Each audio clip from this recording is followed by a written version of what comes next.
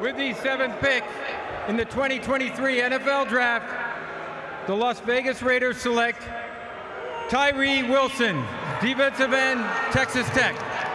All right. So,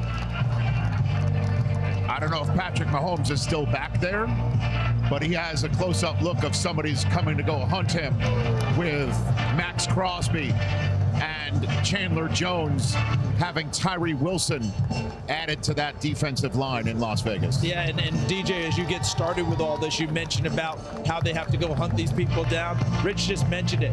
Max Crosby could not be happier right now. All that pressure he's added, he's needed that running mate Chandler Jones last year. This guy this year in a rotation is pretty strong. Yeah, Chandler Jones did not play as well as they had hoped when they made that move. So if you're struggling to get to the quarterback, which they were, and you're not taking the football away, which they were, they decided front to back. That's how they're going to operate. Go get more pass rush, and maybe that'll help them take the ball away on the back end. There were some concerns with the foot injury with Tyree that apparently has gone by the wayside.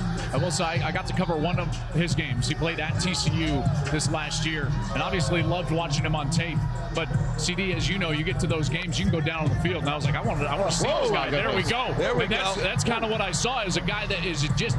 He is central casting on the edge in the NFL. I have to ask you guys real quick. Every year, who is the chiropractor for the commissioner after this is over? Tyree Wilson. Because he takes some hits along the way, and he goes. And with Tyree Wilson going, he is this year's Trayvon Walker, DJ, because this is the traits aspect of it. Will Anderson's production doubled it in terms of sacks. Look at his comp on the bottom of the screen. It was Chandler Jones, who now is going to be his teammate.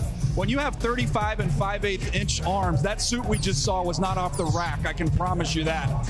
This guy uses that length. He attacks blocks. He plays aggressive. He wants to be always moving forward. He's going to be able to close the backside with his speed. You see the power, speed to power. And again, those long arms of his, he gets into the chest of a tackle and it's over.